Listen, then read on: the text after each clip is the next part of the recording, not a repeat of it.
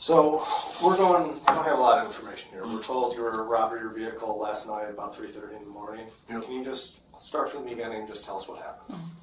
Well, I actually didn't see it. My other teammate I was with, Perry Winfrey, was going outside to go to my car, and I met him outside after, and he told me they took everything from him, like his chains, and they took my vehicle as well. But I was inside at the time when they got to. Where were you inside at? Filter. You were filter. Yeah.